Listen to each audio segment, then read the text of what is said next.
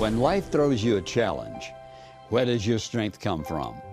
Today I want to share with you how to have a strong life, to have perspective and power that carries you through the storms, and a foundation of wisdom that will give you a life direction, fruitfulness, and peace. Then, after the message, join me for a conversation with my son Andy as we tackle some very practical questions about prayer and talk about how to have a daily, enriching conversation with God. Next on In Touch, a strong life. You can have a strong body and have a weak life. You can have a strong life, have a weak body, or you can have a strong life and a strong body. All of us know what constitutes a strong body, but what constitutes a strong life? And that's what I want to talk about in this message. As we said, we've had 3 in this series of church and family, and now the whole idea of a strong life. What is a strong life? So I want you to turn to a very familiar passage that just perfectly describes what we're talking about, and that's the 7th chapter of Matthew in the Sermon on the Mount, and beginning in the 24th verse. And how many times have you read this? And so I want us to look at this in light of a strong life. And so Jesus said in verse 24, "Therefore, everyone who hears these words of mine and acts on them may be compared to a wise man who built his house on the rock. And the rain fell, and the floods came, and the winds blew, and slammed against the house. And yet it did not fall, for it had been built and founded on the rock. Everyone who hears these words of mine and does not act on them will be like a foolish man who built his house on the sand. The rains fell, and the floods came, and the winds blew, and slammed against that house, and it fell, and great was its fall." When Jesus had finished these words, the crowds were amazed at his teachings, for he was teaching them as one having authority and not as their scribes. When I look into scriptures and I think about all the verses in the Bible that talk about life and so forth, here's a perfect picture of a weak life and a strong life. And remember this, every one of us is still building our life. Whether you're 16 or 76, you're still building your life. And what we are on the inside makes all the difference in the world. And I think many people at first may fool you by the lifestyle they look like, but then when the storms hit them, when reality breaks in, when there's difficulty, hardship, pain, suffering, death, loss, all kinds of hardship that comes their way, the people who have built their life on the foundation have a strong life if they built it on the right foundation. People who look like they could do the same thing, but when those storms come, they don't have the same results. So you can't look and see and tell how strong a person is or how weak they may be. What happens to them when the storms of life come, and they're coming to all of us. All kinds of difficulty, hardship, and pain, and loss, and bereavement, that it comes to all of us. And the issue is, how do we respond? In Palestine, for example, they would have those torrential storms, and as a result, those gullies that we would call a gully would fill up with water, and before long it was a torrential flood, and anything that was weak would fall. The same thing is true in our life. When difficulty, hardship, and pain, and suffering, and disappointment come our way, if our life is strong, we can stand it. If it's not, we won't. And this is what drives some people, for example, to alcohol or drugs or immorality or whatever it might be. They look strong until the storms of life come. Then they got to find something that would, they think, satisfy them or strengthen them or help them or encouragement. There's only one thing that does that.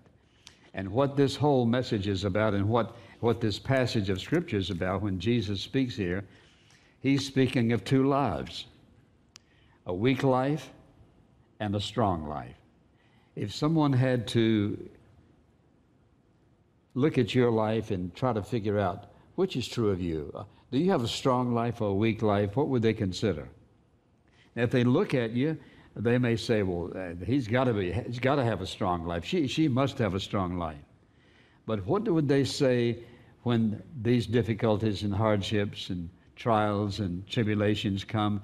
How you respond in those days, that's how we judge whether our life is strong or whether it's weak. So what I want to do in this message is simply this. Describe a strong life. We know what a weak life is. What's a strong life about?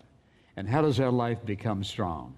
There's not a question of whether you'll face trials and storms or not. They are coming, and they will reveal who we are and what we are like and what our foundation is built on. And you as a parent need to think about this. You're building into your children either a firm foundation that'll make it possible for them to face any and all the situations in life that are coming, or you may neglect that part of your discipline in life for them, and they come along and they get blown off the foundation, whatever foundation they had to begin with. And oftentimes parents say, well, I just can't believe you're acting like this. It just may be that you never built a foundation in them that would show them how to face when the torrent of temptation comes their way, when the storm of trial comes their way, and disappointment and heartache, when there's loss in their life. How do you respond? If you don't have a strong life, you don't respond correctly. And oftentimes, when that storm comes, instead of standing strong and building you stronger, what happens? Simply this: you cave in. And oftentimes, a person will ruin and wreck their life. So I want us to think about these characteristics, and if you're wise, you'll jot these down. They'll all be on the screen. And I want to encourage you to do this. Not only to jot them down, but listen, be strong enough, courageous enough, if that's what it takes, for you to write them down and take them home and put them on the table beside your bed. And tonight, before you go to bed, just read over them and ask yourself the question. Well, Lord, number one, in this area, in my life, am I strong here? Am I strong here? Oops, I don't have to ask you about that one, Lord. What about this and what about that? In other words, take a little survey. Somebody says, well, I don't need to do that. No, you don't need to. But you'll be wise if you do, because watch this. You only know how strong you are when you find out what your weaknesses are. If you don't know what your weaknesses are, the devil will trip you up for sure. Somebody says, well, I can never be tempted by that. That wouldn't ever come my way. You've set yourself up for an attack, because Satan he's not going to ignore that boast. So I want you to listen carefully, and I want you to think, when I mention each one of these, where does it fit in my life? So let's begin. The first one is simply this, and that is, a strong life has placed their trust in Jesus Christ as their personal Savior. That is, a strong life begins with a personal relationship with Jesus Christ as Savior and Lord of their life. That's first, that's foremost. You can't put that any other place except on the bottom. That's the foundation, that you've trusted Jesus, and that is, you can look back in your life and know at a particular time. You may not be able to name the day or the week or even the month, but you know, or maybe even the year, but you know at a certain time, you remember that you gave your life to Christ and that you know that you're saved. That's foundation, evidence that you have a strong life. Secondly, and that's this, that you are guided by the Holy Spirit. A person who has a strong life is guided by the Holy Spirit. When Jesus saved you, he sent the Holy Spirit into your life to indwell you. Why did he send him? He sent him for the simple reason that you and I, he knew, could not live adequately apart from him. This is why he said to his disciples, before you launch out on fulfilling the Great Commission, you're not ready yet.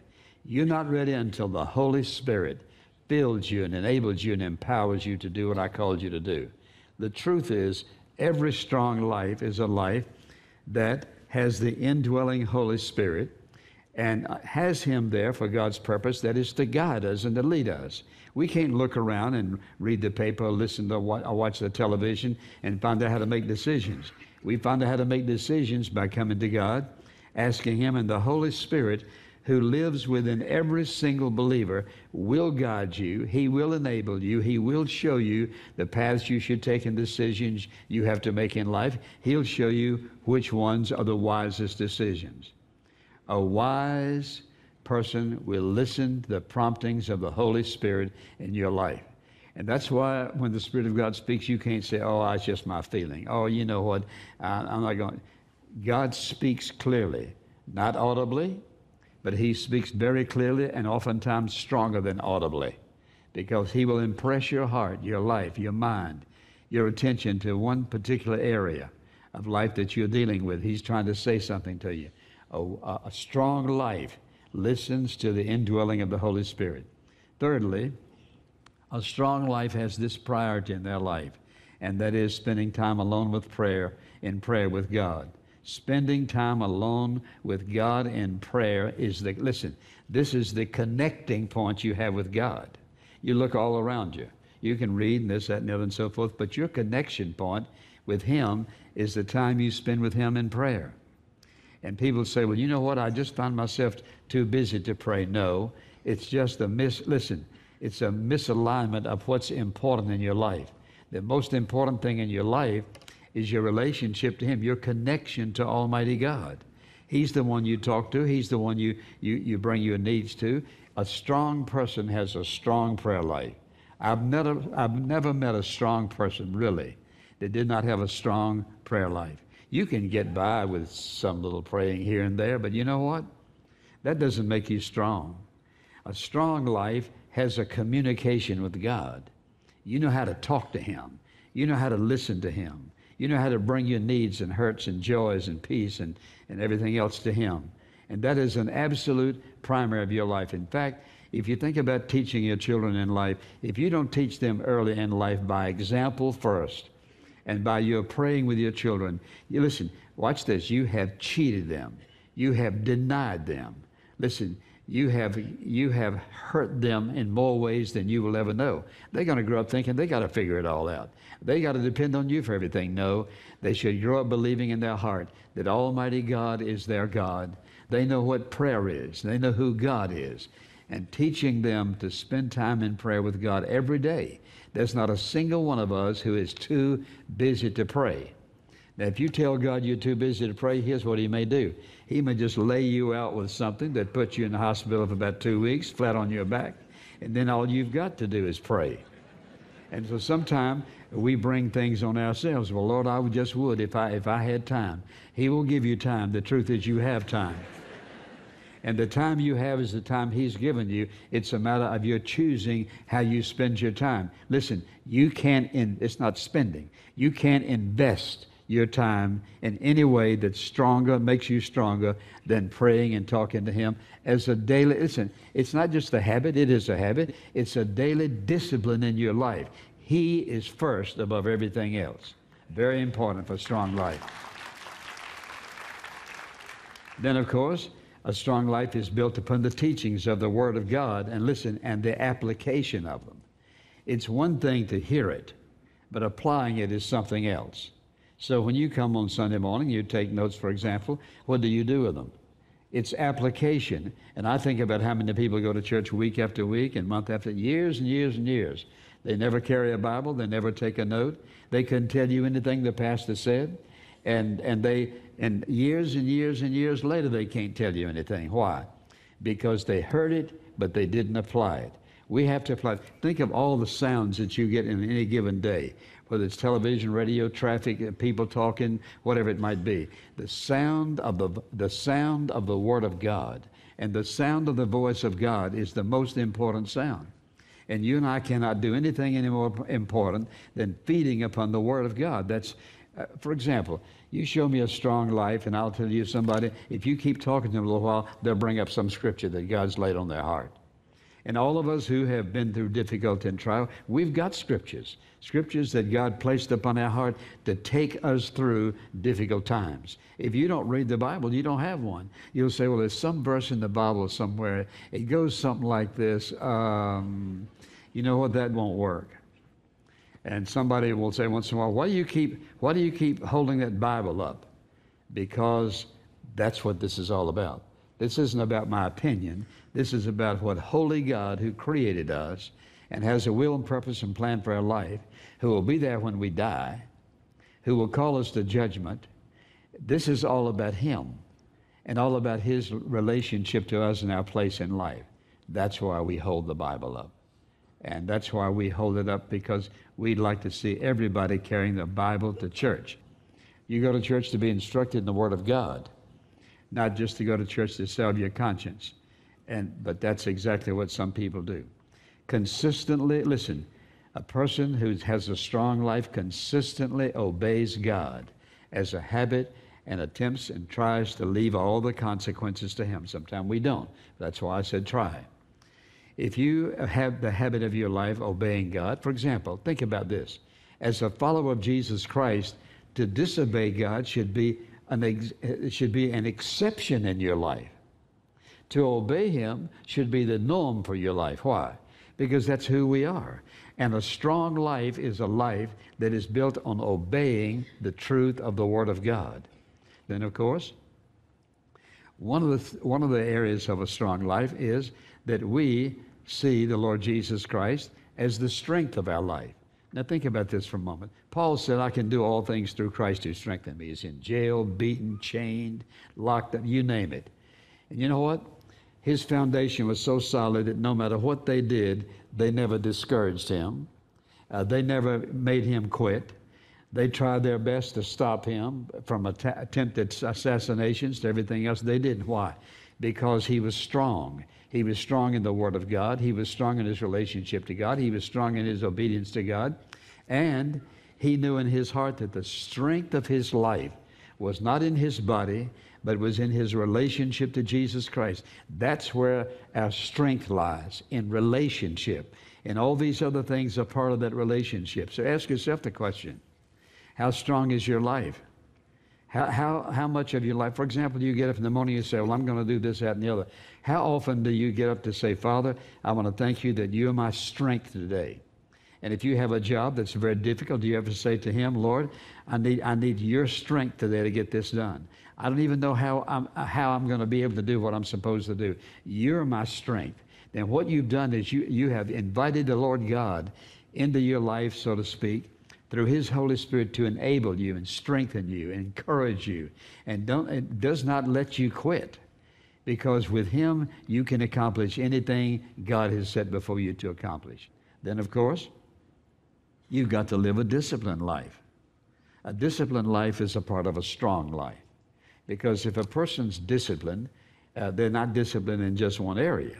If you live a disciplined life, you're careful about what you eat, you're careful about exercise, you're careful about how you spend your time, you're careful about how you spend your money, and we'll talk about that in a second. In other words, if you live a disciplined life, you're in control of your life. I don't mean in control in a bad way. I mean, for example, you have goals and you have direction for your life. If you live a disciplined life, there's some things you don't do. And if you decide to live a godly life, you've made that a decision in your life, and you've stood here week after week after week, and you've sung this song, I surrender all. If you've done that, and Jesus Christ is the Lord and Master of life, you're building strength.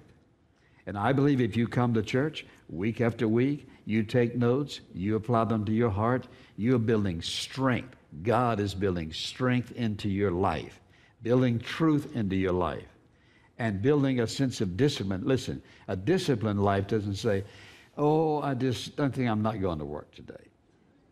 Or a disciplined life equally doesn't say, I'm not going to read the Bible and pray today. I'm just going to do what I want to do today. A disciplined life isn't something that happens once in a while. It is a daily constraint in our life that is a constraint that God gives us for our own good. And that's what we try to teach our children. We teach them to live a disciplined life so you don't have to discipline. You want them to do certain things, to get up a certain time, put on their clothes, look their best, and so forth. So ask yourself the question, would you consider your life a disciplined life? You're in control?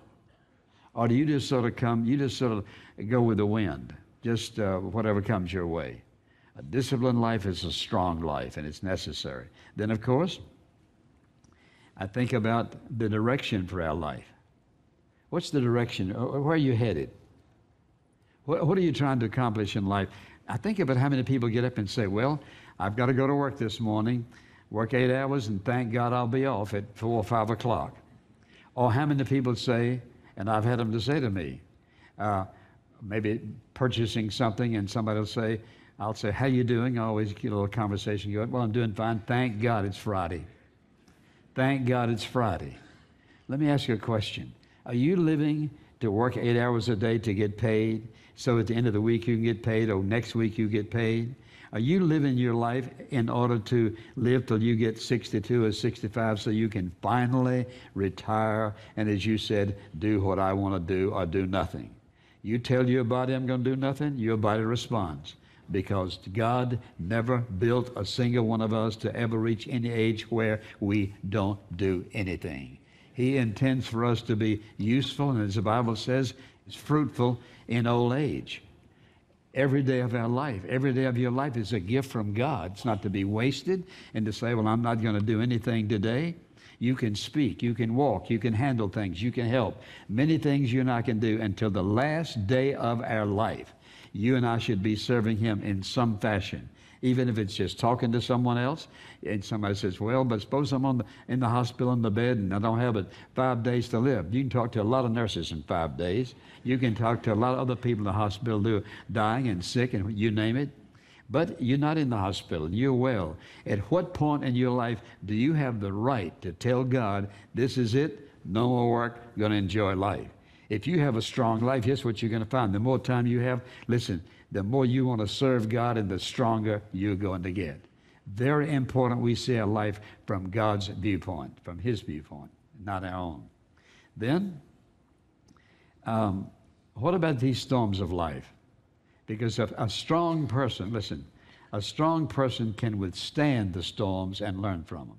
Now, most people, when a big storm comes in their life, difficulty, hardship, pain, whatever it might be, they want to ask God, well, why have you allowed this?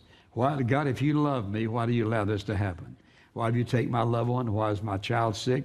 Why have I lost my job? Why have I not lost my money? God, why have you done all this to me? Well, you remember what we said about those two houses? Both of them look alike. You can't tell which is the strong one without the storm. The storms in our life, God allows them. They may come through your enemy. They come through somebody else. No matter what, they come in order to do what? In order to build godly strength within us. He allows them to build strength. Why was Paul such an awesome servant of God? Why didn't God say, well, Paul, you're so faithful and loyal and devoted to me, writing all these epistles. You shouldn't be in jail. You shouldn't be tried. You shouldn't. All these things that happened to him. Persecuted, almost assassinated. Why did God allow that in his life? I'll tell you why. There would be no Romans and no Corinthians and no Ephesians and Galatians and Colossians and all these books he wrote in prison. It was difficulty, hardship, and pain that he learned the awesome lessons. Why does God send these into our life or allow them to happen? He never said it would be an easy life. Some people's life seems to be easier than others. At my age, I can tell you this. I wouldn't change a pain, a heartache, a trial, a tribulation, a hurt, a disappointment, tears. I wouldn't change any of that for what God has taught me under any condition. And God allows these things in our life. We may see them as enemies, and it may be our enemy, or it may be somebody that breaks our heart, whatever it might be. But what's God up to? He's allowing them, why? To build inner strength into your life. Storms are coming. And the question is, can you handle them? Are you ready for them? If you haven't got the right foundation, if you don't have a strong life, you don't respond in the right way. And you find yourself giving up and quitting, or being tempted to go to some other alternative, whether it's some drug or some a form of immorality or something to drink or whatever it might be, or joining something, and to get the pain out. Listen, God's purpose is not to get the pain out, but to get the strength on the inside of you to build you to be a godly person so that you can accomplish His purpose for your life. You say, I don't know what His purpose is. He's more than willing to show you. He's more than willing to help you. Somebody says, well, I'm 60 years old. What purpose has God got in my life? Well, let me say two things. You're asking a little late, but He still has a purpose for your life. And He'll take you wherever, listen to this, He'll take you wherever you are willing to give yourself to Him, and from that point on, He'll use you and work in your life to accomplish His purpose for your life and accomplish His will. A strong life is what God wants. And so without the storms, they're not going to be in this strong life.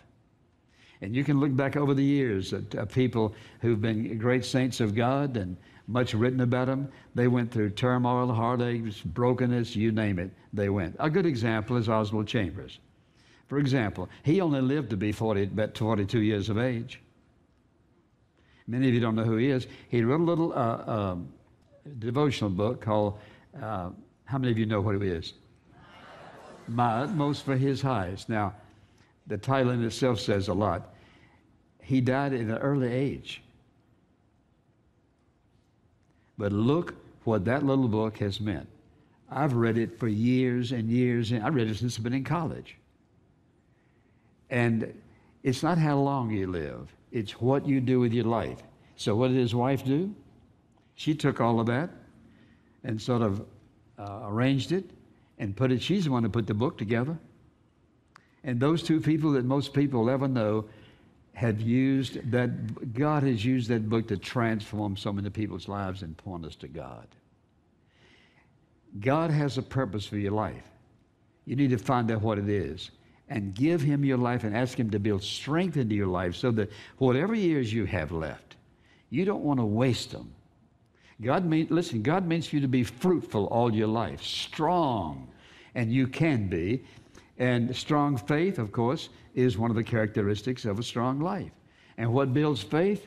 Tough times, difficult times. And so a strong life's been tested and tried. And you come to somebody and said, they've been born, as we say, with a silver spoon in their mouth. They've always had everything they wanted, and everything went their way. You know what? I wouldn't swap trials and tribulations and heartaches for that kind of life for anything in the world, because you know what? They've missed it.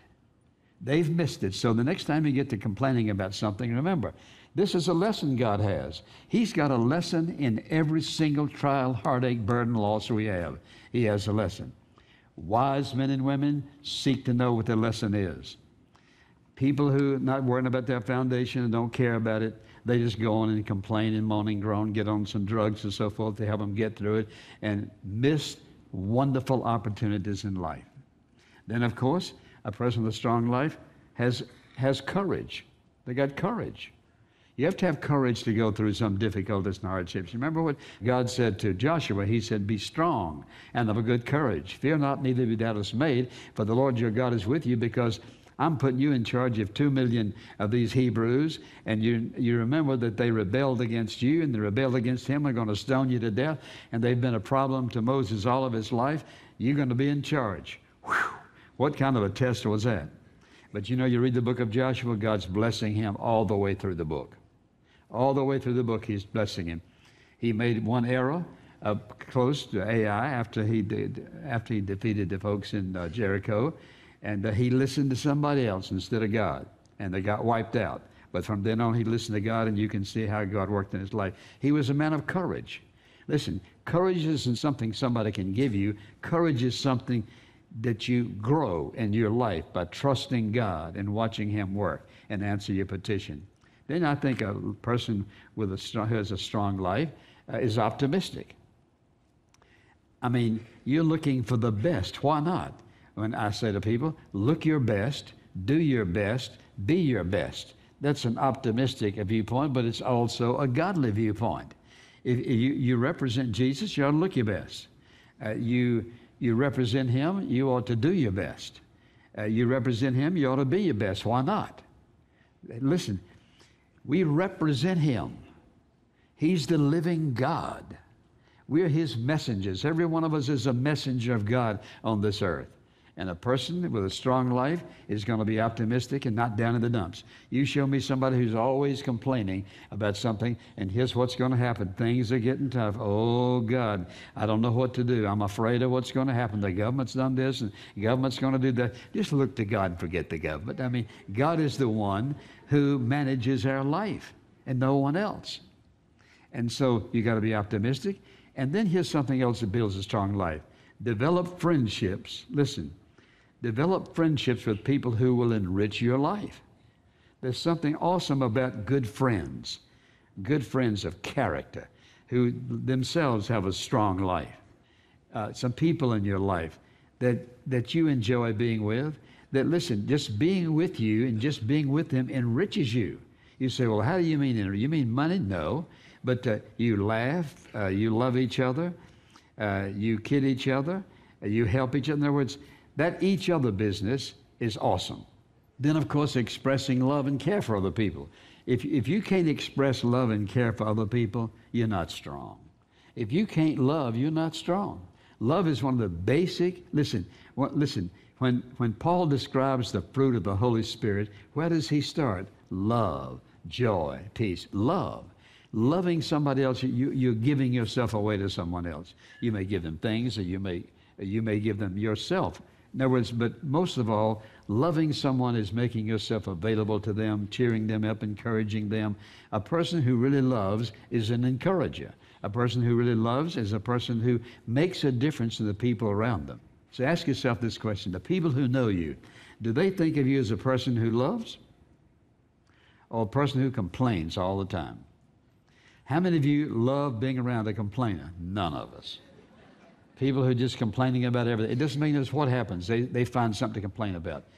Godly people, strong people, find something good, not something to complain about all the time. Loving is very important. Then, of course, a person who has a strong life, they love, they live, and they serve God out of their spiritual gifts. Now, a spiritual gift is a gift of service or a gift of giving, a gift of exhortation. They're all 7 major gifts in the book of Romans. So in the first service, I said, I asked how many of you know what your spiritual gift is, and some of them did, some didn't. It will just give you joy to learn what your gift is, because once you begin to operate out of your gift, a lot of things that are pain to you now won't be pain anymore. In fact, you just say, oh, is that the way that is? And so once a person learns their spiritual gift, then they become strong. You work out of a whole different resource. A spiritual gift is a gift from God that enables you in a particular area of your life to do exceptionally well. And so when you're trying to do something you don't have a gift for, it's difficult. But I'm simply saying, when you have that gift, there's a sense of inner strength. We all have one or more.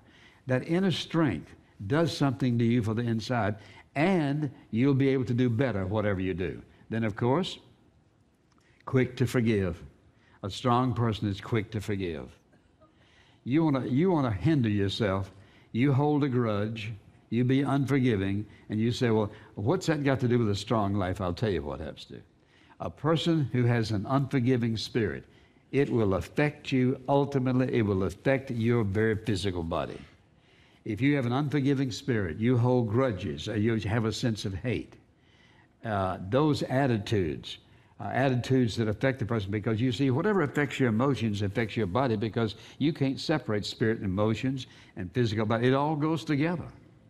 And it isn't just a spiritual thing. It's a spiritual thing to act that way, but it becomes a physical thing. What you think and how you feel makes all the difference in the world. And a strong person is careful about how they relate to people, and so you would be quick to forgive. Let me ask you a question. What profit is there in a person's life when they hold a grudge, they're not forgiving, they build hatred in their life, animosity, they just hold it there? What advantage to you is that? Not one. What disadvantage is there to you? Many. It messes up your relationship to God. You say, you mean to tell me if my relationship to somebody else is not right, my relationship to God's not right? It's exactly right. And here's what happens. When you hold those attitudes in you, It not only hinders your relationship to the Lord, it hinders every aspect of your walk with Him, and it's going to affect your body. People who have that attitude, after a while, you know where it shows first? Right here. You start watching them.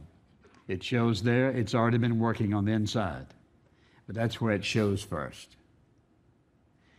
God intends for us to be godly and to walk before Him in a holy fashion. He created us that way. And you know what? It doesn't make any difference if 1,000,000 people tell you it's not right. Just let them say it. The truth is, that's what the Word of God teaches. If you'll think about a God who is holy and loving and forgiving, and you say, well, sometimes I have that problem. I can remember the time when in my life I dealt with that once and for all and knew how to deal with it. Something had happened to me that hurt me, and so I was just sort of saying, well, Lord, you know all that stuff you tell Him, He doesn't listen to it. And so it's like the Lord said to me, remember the cross? I thought, yes. How many times have I forgiven you? Yes. Have I held anything against you? No.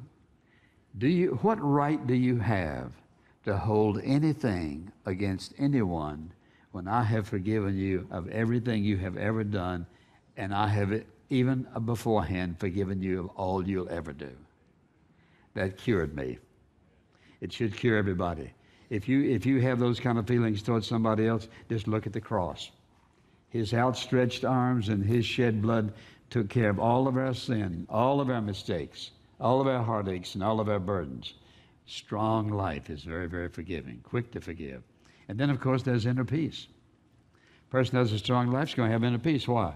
Your relationship with God is right. Relationship with others is right. Difficulties, hardship, pain comes through into your life. What happens? In spite of all that, there's a peace. And I can remember this. Some things you can remember you'll never forget. I can remember when I heard the worst news I could ever hear as a pastor. Worst. And I got the phone call, and when I finished, I put the phone down. I had this overwhelming sense of awesome peace. And I remember saying, God, you've carried me through all these other storms. You'll take me through this one. Because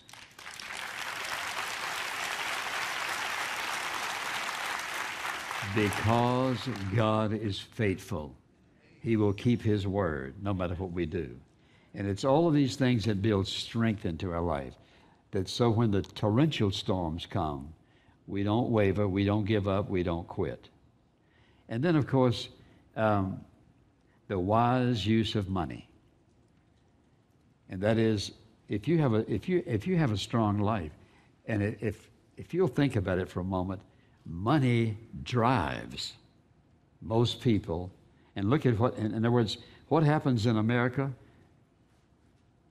It's what's happening on the stock market, what's happening here, what's happening to this corporation, that one, what's happening to money. How much money do people have? Well, it's a real simple way, and that is we save some, we give some, we spend some. And in the giving, we tithe our income and trust God to do exactly what He says. And I can tell you, I've been a Christian for 68 years. I've more than tithed all 68 years. I've been blessed over and over and over and over and over again. And he couldn't even tell you why, but I can tell you this. Here's what happens. When you obey God, you can't even tell why He blesses you. You can't predict what God's going to do. You just trust Him and see what happens. And a strong life isn't worried about money. Somebody says, but I just have enough to make ends meet. Well, I've been there too. And you know what? My ends got met. Why? Because God's not going to come up short. He's going to do exactly what He says. Give and it shall be given to you. How? Good measure, pressed down, shaken together. It's running over the top. That's what He says. Not what we deserve, but what He desires to give us. A strong life knows how to handle money, and a weak life oftentimes does not. A person can know how to handle money and still have a weak life. But if a person has a strong life, they're going to know how to handle their money. And then, of course, Listen to this. Belonging to a Bible teaching church. Now, I wouldn't tell anybody else where to go to church, but I can say this. If you're going to live a Christian life, you need to know what a Christian life's all about. If you're going to live a godly life and follow the Lord Jesus Christ, you need to be taught. Listen, God's continually teaching me. I study all week long. I'm not looking for sermons. I'm looking and asking God to speak to my heart. Teach me something new. Work in my life. If you go to a church and sit there 20 or 30 minutes or an hour and nobody opens the Bible, you're in the wrong church. You may not like that, but let me ask you a question. Why go spend an hour in a church and the Word of God is ignored? That's what church is all about. Church is about worshiping Him. How do I know who I'm worshiping? From the Word of God. Very important that you belong to a church where they teach the Word of God so that you can grow in your life and you can be strong and you can be fruitful for the kingdom of God. I will not tell you what to do about your church. I'm just asking you, why would you spend an hour in a church where the gospel is not preached? And the very qualities and characteristics of Almighty God are never talked about. Jesus is totally ignored. What's that all about? I wouldn't go to a church like that. I wouldn't go to a church that didn't teach the Word of God, because this is our time to worship Him. And what helps me worship Him is knowing the truth about Him. Where do I learn that? I learn it from reading myself, and I also learn it from those who've gone before me, who also teach me the truths that they've learned. Very important if you're going to be a strong person that you have a source from which you're strengthened continuously. Then, of course, a strong person works to build a strong family. If you have a strong life, you want your children to be strong. You want them to know early in life what the Christian life is all about. And you want to live the kind of life before them. They don't have to ask what's a Christian life like. They can say, my daddy or my mother is a wonderful Christian. Building a strong family. We had a whole sermon on that, so I won't repeat that. And then a servant spirit. A person who has a strength within you that's from God, that makes you want to serve others. You want to help others. You want to do something for somebody else. If it's all coming your way, it's not very fruitful. It's when you and I are able to give ourselves away to other people. So a strong life is a giving life. Not just money. A strong life is giving of ourselves to somebody else. Let me ask you this. How many of us have been helped in our life by other people? Every single one of us. We've all been helped by somebody else. And God intends for us to do the same for other people. Then, of course, to be goal-oriented. That is, you have goals in life. Somebody said to me one time, how can you trust God and still have goals? Well, Jesus had goals. He says, I must needs go through Samaria. And he knew that his ultimate goal was the cross. And so God has goals for all of us. In other words, if there's a purpose for your living, there are goals in that purpose, things that He wants you to accomplish. And oftentimes a person won't set a goal in their life because they think, well, that's too high. God would never do that for me. So they get down here. No. Listen, is God weak? No. God's great. He's powerful. He's omniscient. We should set godly goals for our life that look like it's something we can't do. But God will help you reach it if you're willing to walk the pathway of obedience and faith and an optimistic spirit, trusting Him in everything you do. Then, of course, to be confident. To be confident doesn't mean to be cocky. Doesn't mean to be proud and egotistical. It means, listen, that you have a self-assurance that is based on your relationship to God, that whatever He calls you to do, you can do it. Wherever He calls you to go, you can go. Where I think about how many missionaries have gone to many, many countries in the world, laid down their lives preaching and teaching the gospel, confident that God had sent them, and therefore they could weather the storms, whatever it might be. Every single one of us has a degree of confidence, because when you walk out in the morning, put the key in your car to turn it on, you're confident that it's going to turn on, your engine's going to turn on, you're going to get to work. You drive on an expressway, most people around you doing at least 80 or 85. You have a sense of confidence, I'm not sure what it's built on, confidence that you're going to get to work. We have confidence about many things. Listen, oftentimes we have less confidence in holy God than we have in things that we can't do anything about. Why wouldn't you be a confident person? Why wouldn't you be assured? God is your Heavenly Father. Jesus is your Savior. The Holy Spirit is your motivator, and He's your energizer. And in other words, why shouldn't we be confident? A strong person is. And then I would mention two last things. First, one of them is to be fruitful. If you're a strong person, you're going to be fruitful. Your life's going to be fruitful. Somebody's going to see you and think, you know what? That's the kind of person I want to be. That's what I want in my life. And all of us have met people like that. And I can remember the two pastors, the first one I ever met, that I'd never heard him preaching like he preached. And I was in Texas when I heard him.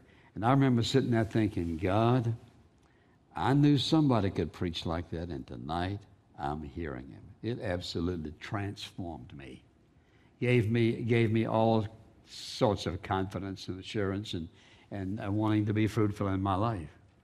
The other man, this first time I ever heard him, I thought, here's the second man who's really stirred me. I've watched the Spirit of God work in him. I thought, Lord, thank you, thank you, thank you. I've heard the second man that motivated me to want to give my best no matter what. Study the Word of God, be true to the Word of God. So if you think about it, you're either going to bear good fruit or bad fruit. And you know what? Somebody says, well, who determines that? Nobody but us. We're the ones who determine that. And so a strong life is fruit-bearing. And listen, in character, conduct, and conversation. They got to be strong. The last thing I would say is simply this, and that is this kind of life we're talking about will impact the lives of others. You're going to have an influence on other people. A strong life always impacts other people. So I would encourage you to, whether you listened or whether you were sitting here, to take this list and you'll say, well, does all this apply to me? Well, I figured it certainly every one of them applied to me. I want every single one of those things in my life. When I, for example, want to remember something, or when I want to accomplish certain things, I write them down. I put them beside my bed. I put them on my study. In other words, I go over them and over them and over them because I don't want to lose them. If you just put this in your Bible and say, oh, I'm going to keep this really close in my Bible. No. The idea is get it off the paper and get it in your heart and in your life. If you mean business, if you keep it somewhere close, that you can keep reading them and you think, God, what's missing in my life? And the Lord shows you, well, first of all, you're not being obedient to me. Or first of all, you're not spending time in prayer. In other words, if you want a strong life, and if I should ask you, how many of you want a weak life? Nobody is going to want a weak life. And I've just shared with you the things that make for a strong life. And I pray God will entrench them into your heart and into your daily activities of your life. Amen? Father, we thank you this morning that you're so good to us, so gracious and kind. And even in our best efforts, Father, we falter. You always there to pick us up, keep us moving, and to grow us like yourself. You said you predestined us to be conformed to your image. I pray that you'll sink these truths into every life, and that each person would be wise enough to look at themselves in the light of what is a strong life and make a decision to give you their best. In Jesus' name, amen. Jesus Christ is the foundation of a strong life. Live for God and you'll find peace and blessing. Visit intouch.org to discover the strength God provides in even the most trying times. There you can find today's message, A Strong Life, along with a library of free and inspiring messages from Dr. Stanley, sermon notes, and other resources to make your life strong. Download the InTouch app to take the teaching of Dr. Stanley on the go, or follow us on YouTube, Facebook, and Twitter. Where did you grow up? This is unbelievable. Did you make these as a kid?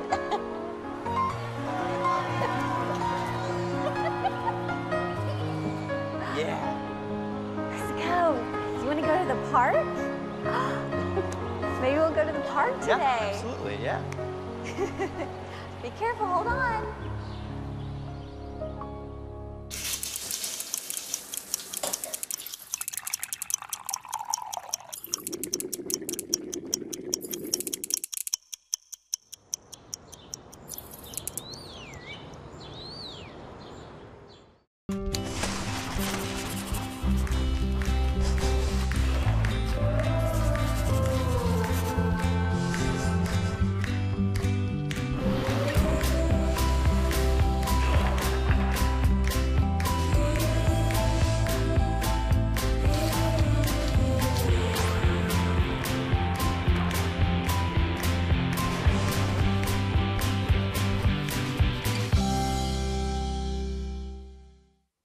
The Spirit-filled life is a life lived through us by the Holy Spirit, and the goal is to demonstrate and to express the character of Jesus Christ. An intimate look into the ministry of Dr. Stanley, The Spirit-Filled Life, a new edition of one of his classic books. This biblical perspective on the work of the Holy Spirit can deepen your intimacy with God. Life Principles to Live By. Dr. Charles Stanley's exploration of the 30 foundational truths that continue to guide his life and ministry. Order a box set on CD or DVD at intouch.org.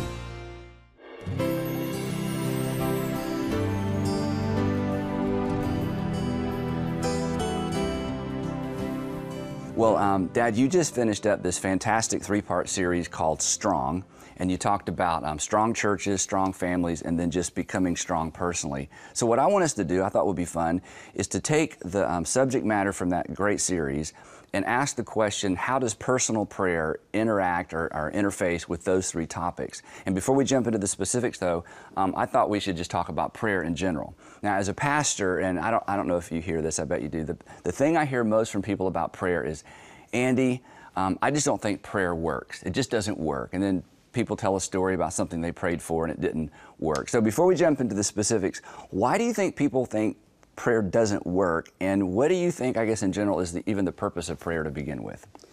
Well, the purpose of prayer, most people don't even think about, and that is the purpose of prayer is God wants us to develop an intimate, personal relationship with Him. He said He predestined us to be conformed to the likeness of His Son, and His Son, and He had this awesome relationship, and so that's what God is looking for.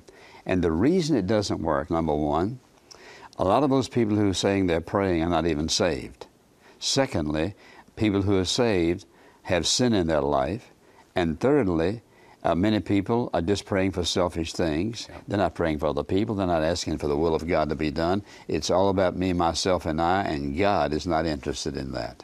Yeah, I think that's true. In fact, when I listen to people pray, even Christians, if I'm in a small group and we have prayer requests, you know, the prayer requests are usually pretty self-centered, or if they're not self-centered, they're somehow related to being self-centered because it's pray for my son or my daughter or my aunt. Somehow it gets back to me, and then God doesn't do exactly what we want God to do, and we think something's wrong with God. They sort of make God an errand boy. Or Santa Claus. Yeah, and so when I get in trouble, Lord, here's where I am. I need some help. I need this. I need that. That's not even what prayer is all about. So if you had to summarize it, and you have, you know, if somebody were to say, so tell me, why should I pray? Just give me one good reason to pray. If I don't see the results I'm getting, why should I continue to pray? Because it's the will of God that you pray. And Paul put it this way, he said, pray without ceasing. It's that development of a relationship. And so if a person never prays, you have no relationship to God. And if you're praying with only selfish motives, that's no relationship. He wants intimacy with us. And I think until a person realizes that, their prayer life is just going to be empty.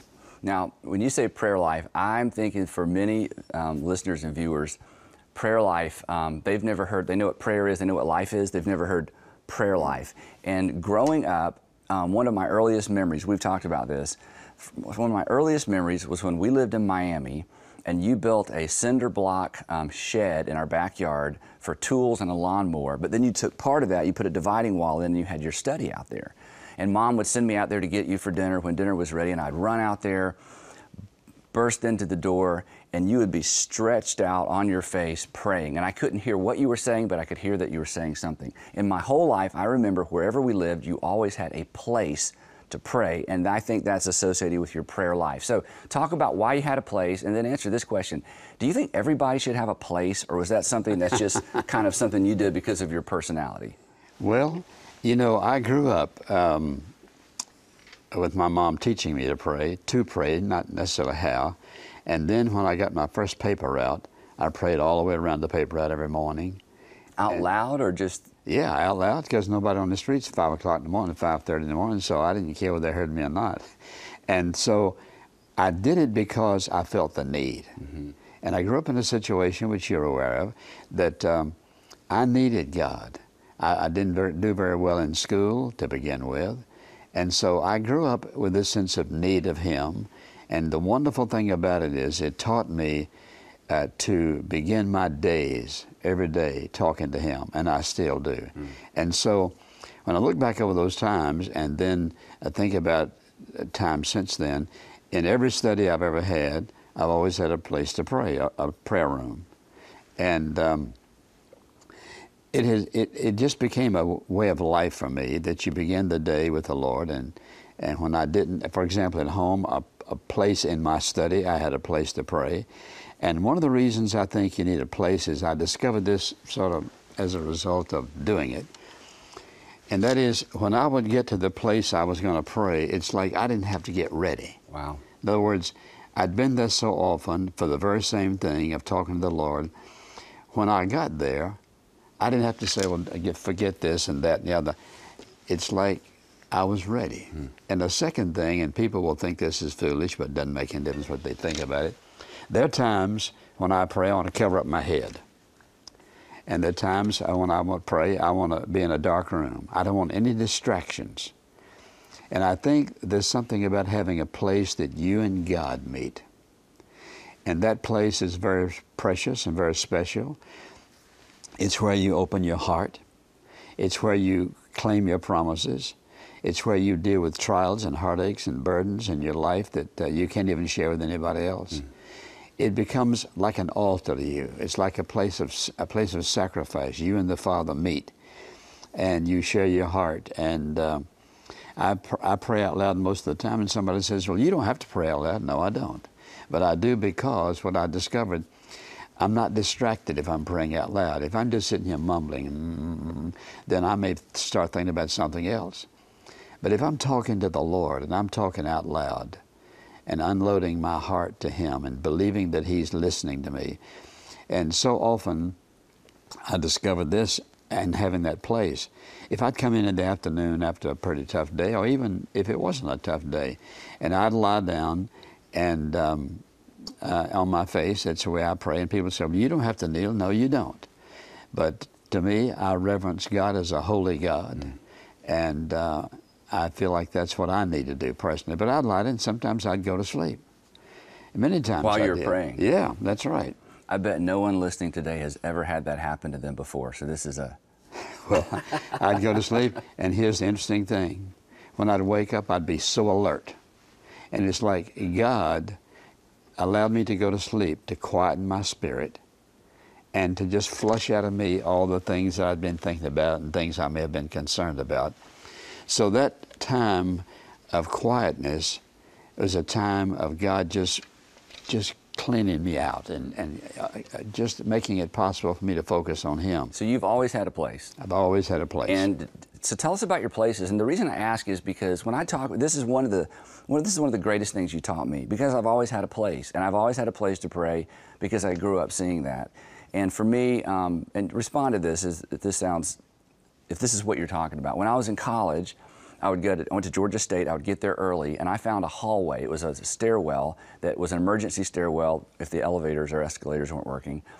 And I got there early, and I sat on the same step, on the same floor, inside the same door, every single morning before class at Georgia State University on the days that I had class. And that was my place at school. And the only thing I ever did there, because it's the only time I ever went to that hallway, I would sit there, and to your point, it's like I was immediately ready to begin my devotional life.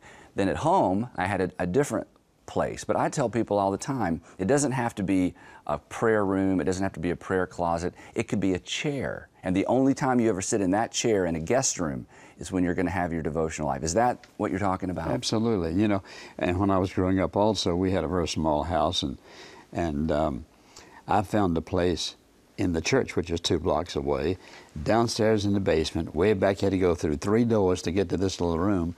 But in the afternoon after I delivered newspapers, I would go in there and just unload my heart to the Lord and ask for direction for my life. I could pray as loud as I wanted to, and nobody is, and I wasn't praying for anybody else, but somehow when I pray out loud, I'm not distracted and my mind doesn't wander.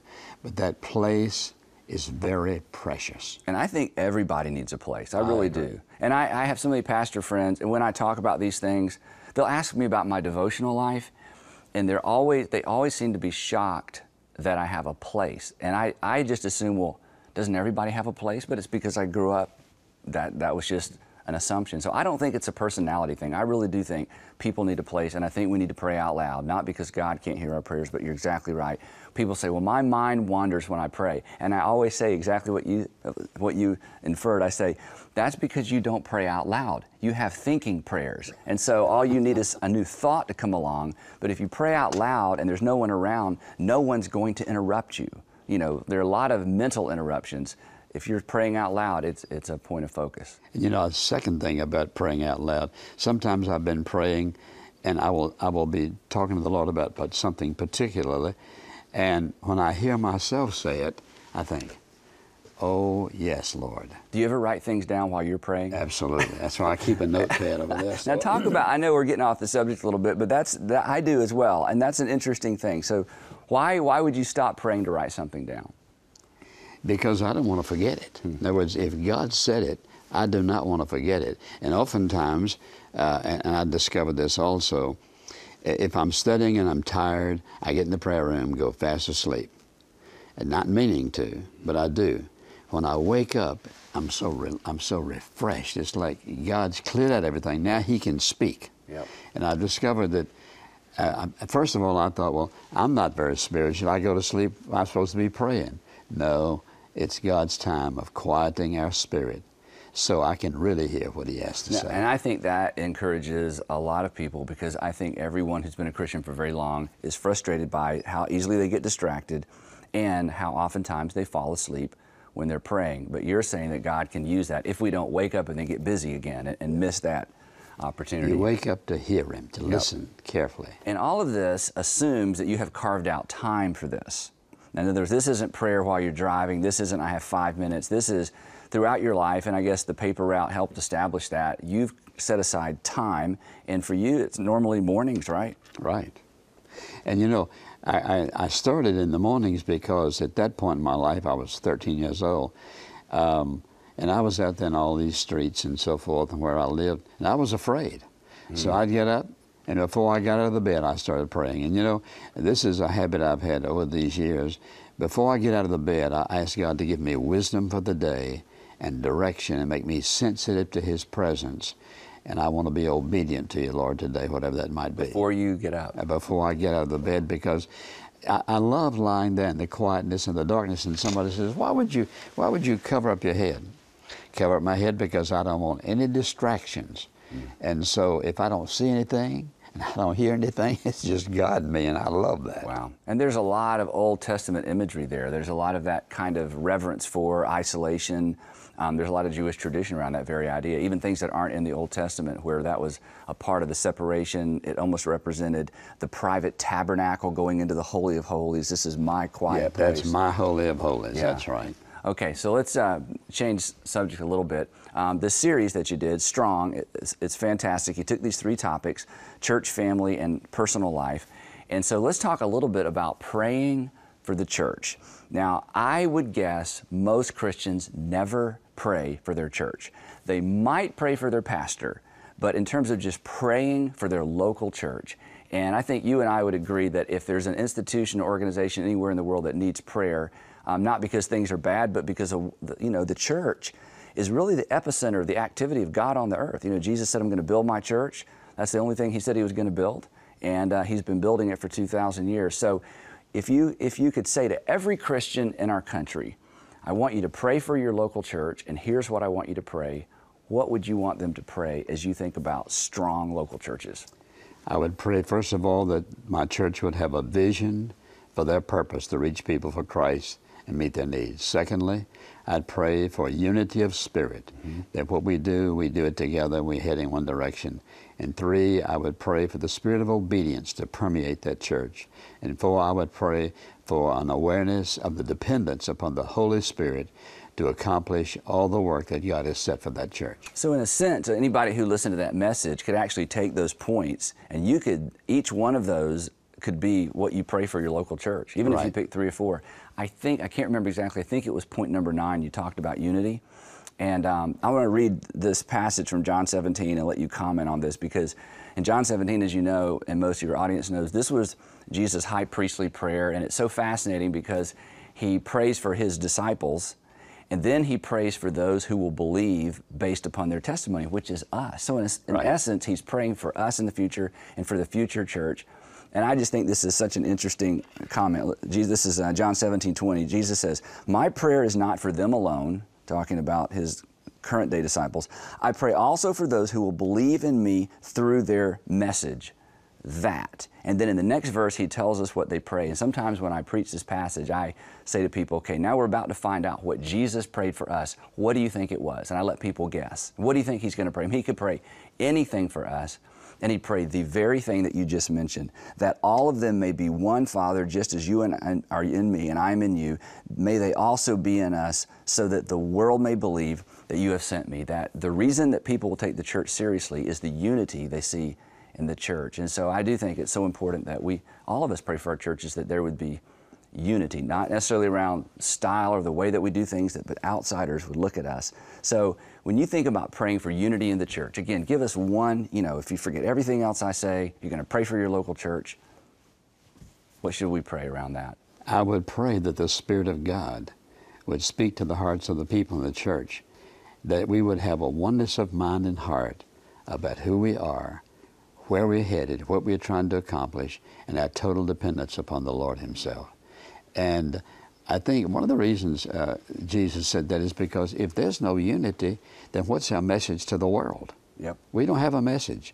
If there's disunity, and you think about churches that have splits and the pastor gets run off or he leaves or whatever, and there's disunity, there's heartache, there's disappointment, there's accusations, there's anger, all kind of things. And Jesus, of course, foresaw all of that. And when he prayed that prayer, he was indicating to us how extremely important the spirit of unity is for the effectiveness of the body of Christ. And isn't it interesting? I mean, it's 2,000 years ago. There isn't even a church yet, and he knew the number one thing the church would struggle with was unity. I mean, it's really fantastic, because we know churches rarely split over theology. That would sort of be a breath of fresh air. Right. They split over the disunity among people over some of the dumbest things we've And look at the Apostle Paul. He wrote all those letters, but it was conflict everywhere he went. Disunity. It was Pharisees, Sadducees, those who loved the law, and I mean, it was just total confusion.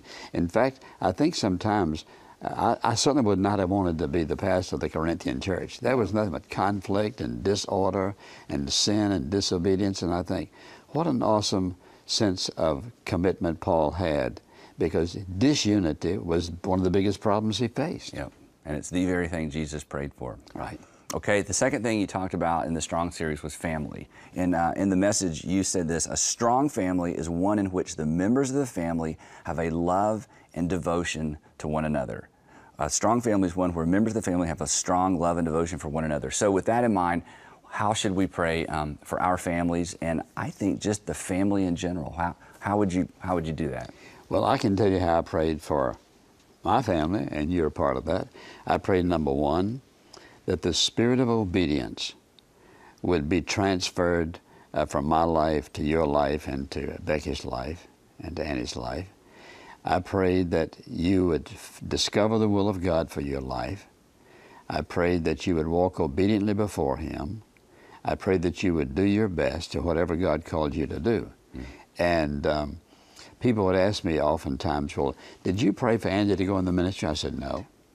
I never suggested it. I just said, my desire for you is that you be obedient to God, whatever that requires of you. And I pray that for the family. Then I also think we have to pray for their protection and a sense of discernment to know what is right and what is wrong, what is good and what is best, and what's the will of the Father, and that there be a sense of unity within the family. That's not always the case, but I think that's a vital part of what we pray for the family. And to pray that we would have a testimony. As a family? Yeah, have a testimony. And I think that's very important today, because look at most families today, they're all broken up. Mm-hmm. They have no concept whatsoever of a real sense of love and devotion to each other.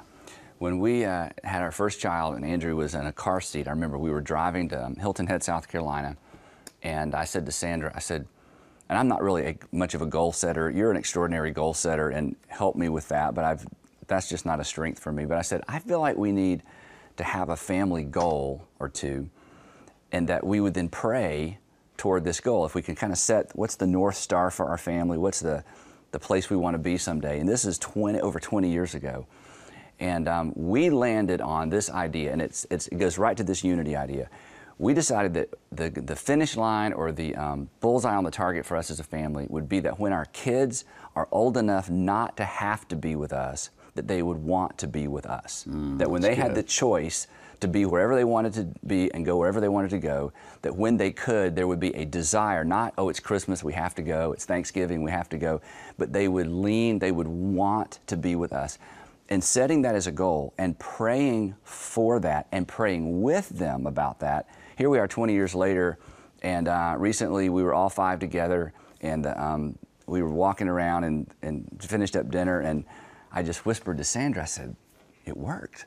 I said, look, our kids, they're 21, 19, and about 21, 19, and 17, they're at a stage where they can get in their cars, go over to off in college, and they enjoy being together. And I really do think it was establishing that up front, but then, to your point, not only defining what is a strong family, but praying to that end, because as you know, when you pray to an end, it shapes your behavior. And so I feel like we're at a stage where we are reaping the benefits of really prayers in that very direction. Well, you remember growing up, oftentimes when we had an issue, we had a table about this size, and we'd all get around. We had a place. Right. We'd all get around the table and pray about whether it's buying a car or a house or whatever it might be. We prayed about moving. Right. And I remember, I think one of the important things is to involve the children in major decisions. And when I was thinking about leaving Bartow and coming to First Baptist Atlanta, I decided one of the things I was concerned about is how you'd respond to that. We lived in Bartow, and 2 blocks down the street was a big lake, and we could fish and do all these things. And so I said, let's go for a bike ride, which we did pretty often. And I remember the question I asked you. I said, Andy, what would you think about if I told you I was thinking about leaving Bartow and moving to a big city, Atlanta, Georgia? I'll never forget what you said. You said, I can quote it accurately, well, whenever God has spoken before and we've obeyed him, he's always blessed us. Wow. Period. I said that? That's exactly what you said.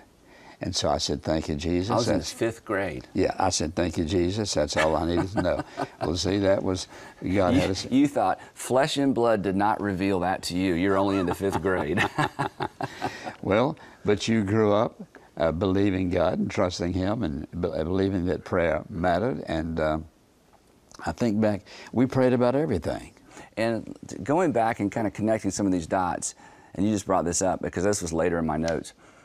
We had we talked about having a place of prayer individually, but we had a place of prayer as a family. Some people call it a family altar. You were great as a pastor about not over-spiritualizing things, and I've tried to do that with my kids because as a pastor, people expect you to have a family altar. I don't really even know what that is, but we had a place. You said, let's pray, and we all knew we were going to go right over to that round coffee table, and we were going to get on our knees and pray. And so as a father, Sandra and I have done the same thing. Ours is a little less formal. We call it stair prayer. And it's because we always gather on the stairs. We'd say, let's pray, and we'd go to the stairs. We could kneel if we wanted to kneel or sit. And as the kids were older, and we could all get on the stairs. So over time, we called it stair prayer, and we still call it that. The other night, Allie and Sandra and I went over. We said, let's pray, and we all just headed to the stairs. So having a place, even as a family, can make a significant difference. Well, and you are evidence of the fact that it's fruitful and that it works. Well, time will tell. I think by this point I'm convinced. Yeah. All right, let's move to the third category. We talked about praying for the church and praying for our family. In the third part of the series, you talked about having a strong life. So when you think about, and you had so much helpful content, but when you think about, if I'm going to pray for a strong life, what's central? What do you pray for specifically? What's, in some ways, the one thing? Well, my personal conviction is to pray, God, I want to be an obedient servant. So make me sensitive to what you're saying. Correct anything in my heart or my life that would cause me to be disobedient in any way. So I think obedience is an issue. And if you'll think about it, you don't hear people talking about obedience. No. And so when I talk about being obedient to God, I'm sure a lot of folks think, well, what does that mean? It means you do what He says to do, and it means you find out in the Word exactly what He says. And I think you can't separate effective praying from reading the Word of God, because you can just get off in all kind of situations and circumstances without God's Word. And this is that's why I call the Bible the guidebook. This guides me in every single decision of life. There's nothing you can come up with. So you read the Word of God, here's what He says, and then you talk to Him about it. Well, God, what did you mean by this? And it's not having a Bible study. It's looking in the guidebook to think, well, now, how am I to deal with this situation, circumstance? And my goal for you all was that early in life, that you could never remember when we started praying together. Or I can remember when you didn't even have any idea hardly who I was. I'd get down beside your bed at night. I'd pray that the Lord would bless you and give you guidance, and God, that Lord, that you'll show Andy very early in life your will for his life. I prayed that before you ever understood what the will of God was about, and I prayed it when you did know what it was about, and I've always prayed it, that God would show you His will and that you would walk in it. And I say the same thing for Becky. And I think if parents will just hone in on that one thing, Lord, show them your will and give them the wisdom and the courage to be obedient, that takes care of everything. Yeah.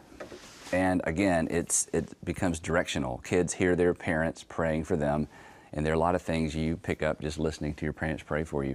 In your message, and this took me by surprise, and at first I thought, I don't know, but then I thought, no, this is a big deal. You talked about maintaining an optimistic outlook. And I thought, in terms of having a strong life, that's really powerful. Clinically, that's been proven. Optimists just do better in life, they live longer.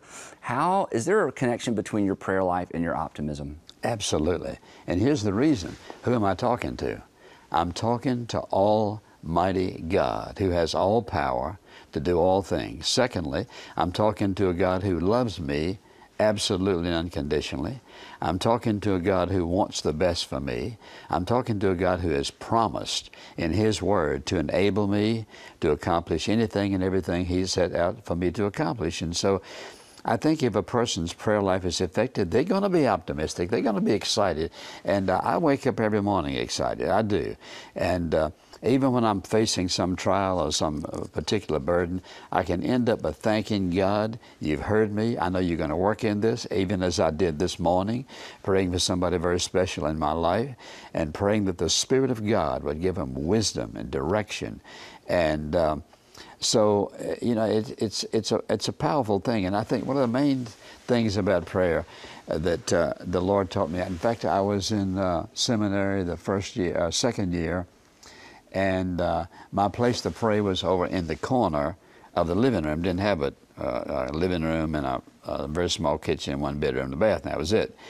I was over in the corner. I'll never forget this. And I was praying about school and the future and so forth. It's like the Lord said to me very clearly, and I don't know what I was praying about at that particular point, but it's like He said to me, you must remember this. It's not you. It is me. It's me in you. And secondly, he said to me very clearly, whatever you accomplish in life, you will accomplish on your knees. Not by your education, not by your intelligence, not by your gifts, but on your knees. So that was God's signal to me. You operate on your knees in devotion to Him, no matter what. Wow. And when I think of all the battles I've been through in these 80 years, it's worked. I mean, I am optimistic because I've seen God bring me through so many things that other people would have said, no, give them, quit, and walk away, or whatever it might be. I don't know how you can pray effectively if you're not praying in faith. That is faith in God, that He will do what He says, He will be what He said He would be, and He will enable you no matter what. I heard a clinical psychologist. He wasn't doing a spiritual talk. It was just an informational talk about behavior. And they did broad studies about educated people, not so educated people, super bright people, not so bright people, who all went into a certain kind of sales. And they were trying to figure out what the common denominator was of the people who did well and those who didn't. And after they looked at all kinds of different categories, and they determined at the end of the day it was belief. That the person who believed they could did, and the person that at some point along the way quit believing they could didn't. And when I heard that, I thought it's so amazing that it's central to Jesus' teaching, especially in the book of John.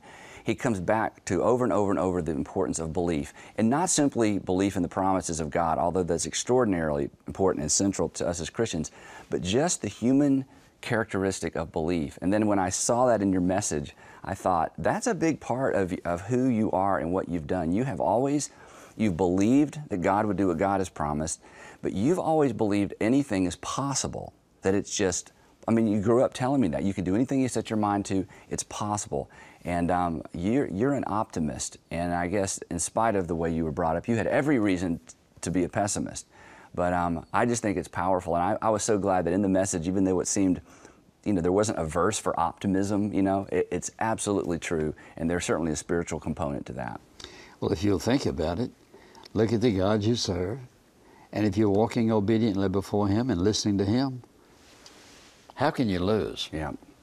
And I remember when they were voting on me at the First Baptist Church, Atlanta, and that big business meeting we had to see if they keep me or fire me, whatever.